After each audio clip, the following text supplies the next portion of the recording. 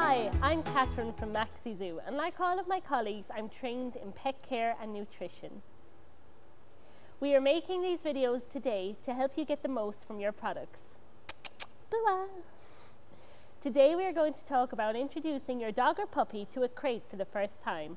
This is Bua. Bua is 11 weeks old and has never been in a crate or worked on telly, so I'm not sure how this will go, but we are hopeful.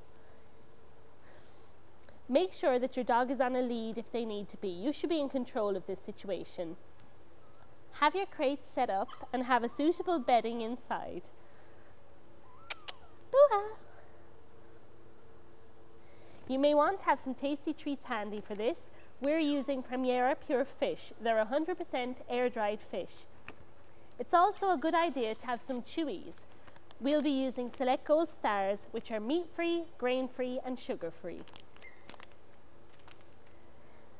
Have some tasty treats and try to lure your dog or puppy towards the crate. Gradually move the treats further in until they must step into the crate. Once your dog is inside, you can close the door for just a couple of seconds before releasing them and rewarding them again. Boo-ah! Come here, sweetheart. Repeat the exercise over again.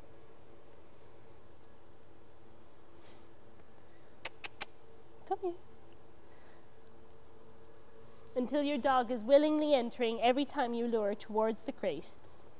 Once they are, you can start leaving the crate closed for longer periods of time. This is where your chewy comes in handy. If your dog starts whining at this point, as Bua is doing, this is normal. Sometimes they can be a bit frightened. It's important not to reward them or make a fuss while they're whining, as you will reinforce the bad behavior.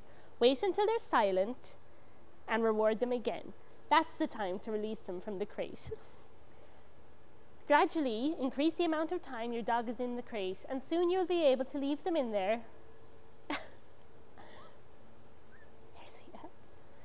for up to 4 hours or overnight. Just make sure that they have fresh water available. I'm Catherine and this is Bua. Thank you for watching our video today.